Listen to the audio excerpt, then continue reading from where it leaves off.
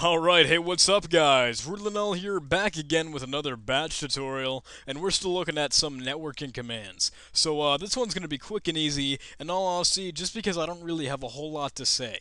So, anyway, I'm going to get command line, command prompt open anyway, cmd.exe, command.com, Windows command shell, whatever you want to call it, and the command that I'm very quickly going to be breezing over is something called ipconfig.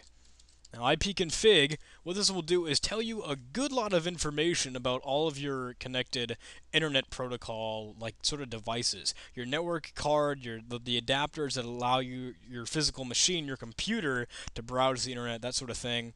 And the most valuable piece of information that you'll likely get from this command is actually your computer's specific local IP address. And you can see that right up here, for me anyway, with the IPv4 address, and you can scroll over here, and that's 192.168.1.13 specifically for this computer on my end of the world. Now, IPv4, we are currently in version 4 of the Internet Protocol. I think it was IEEE Internet Electrical Engineering something, whatever it is, they want to get a new standard for Internet Protocol version 6, which should be faster and easier to maintain, primarily because we're running out of version 4 Internet Protocol addresses. But anyway, that's a whole different can of worms. We don't need to bother with that right now, but that's why there is the v4. All it typically is your IP address. That's all you need to worry about.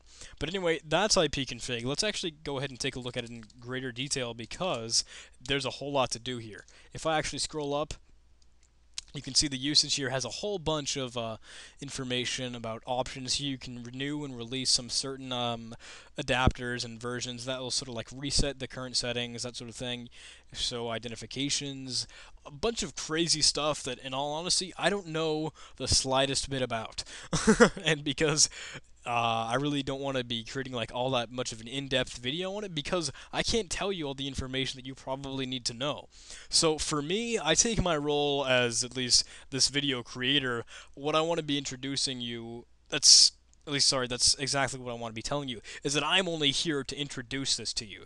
What you can do if you want to learn more about this is you can go ahead and research it. You can go ahead and have that spark and that curiosity that comes with learning something new to go ahead and learn about this command a little bit more. So I've got this idea that you can connect and find your IP address with it, or at least your local IP address. You can throw in a couple flags, like some pretty simple ones that will just show you more information, and that sort of thing, but that's all there is to it that I can show you. There isn't a whole lot to do with it, but anyway, I hope you guys enjoyed this. I mean, it's pretty simple. All it is finding your simple local IP address, but that's pretty handy, especially if you're like holding local LAN parties and just goofing off with some of your friends playing some cool video games. You're going to need that IP address.